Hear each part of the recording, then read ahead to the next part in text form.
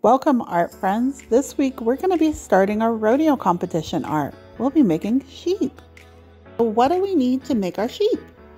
For those of you in class, I'll be sharing with you in class what we're going to be using. For those of you at home, you can use crayons, markers, paints, whatever you have available. Let's get started. We're going to draw along together. So everybody's going to need their pencil and paper. And we're going to start towards the top of our paper, making a cloud for the top hair of our sheep.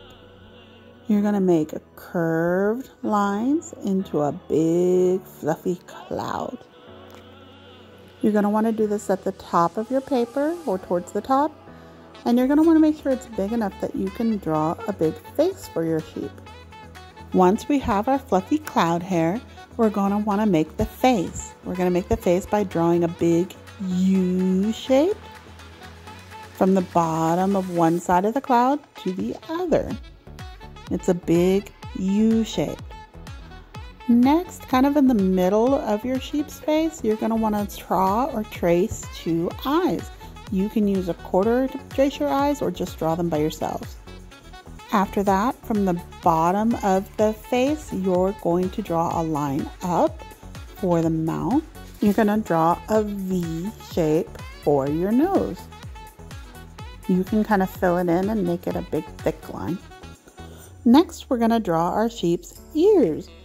You can draw a big loop-de-loop on each side. Loop-de-loop. It's okay if they're not quite the same on each side. So what's next?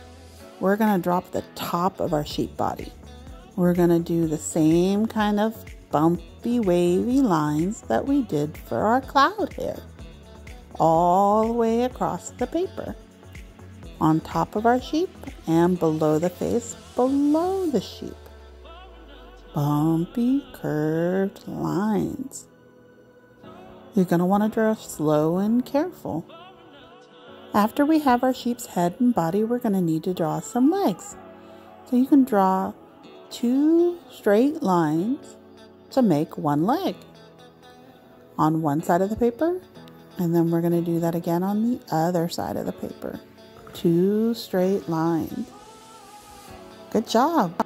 Now that we've drawn the outline of our sheep, we're going to want to fill our sheep in. We're going to use different colored oil pastels or crayons or markers to make spiral lines. We're going to fill up our whole sheep with different color swirls. You can do different sizes, different colors, but we're going to work hard to fill in all of the space. Sheep have lots of curly hair, so you're going to want to make lots and lots of spirals to show all the curves and colors. Now you don't have to use all the colors you have. You can pick one color, or you can pick 2 or 3 colors, or like me, I'm using all the colors. It's up to you. You're the artist. I think for my sheep's head, I'm going to use all white so that it looks different from the sheep's fluffy body. I'm also going to trace my lines of my fluffy cloud to make them stand out better. And I'm probably going to trace around all my white lines of the face. I'm also going to color in my eyes, maybe give it some eyelashes, and just make sure all of that shows up nice and clear. We can also decorate our background. I'm going to make some grass for my sheep to stand in. And you can make your grass by making lots of different triangles. Be sure to color it in.